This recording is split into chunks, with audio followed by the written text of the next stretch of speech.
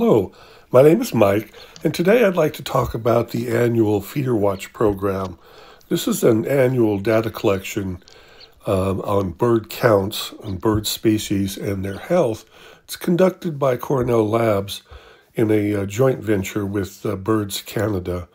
They've been doing this for 30 years now, and the data is very helpful to the ornithologist and the scientist. If you have a bird feeder and you want to participate, the counts are open to anyone. And you don't even need a bird feeder. You can do the counts just through birds you see on a walk.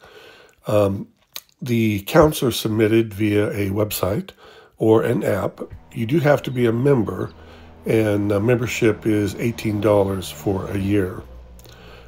These counts have always been important, but today they're more important than ever before.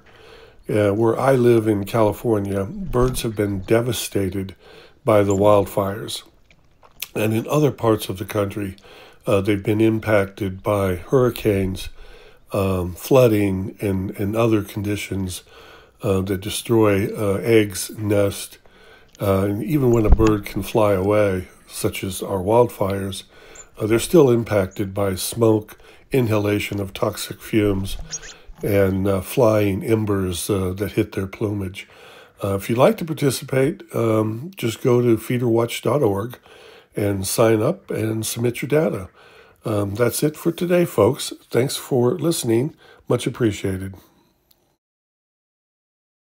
Thanks for watching. Until next time.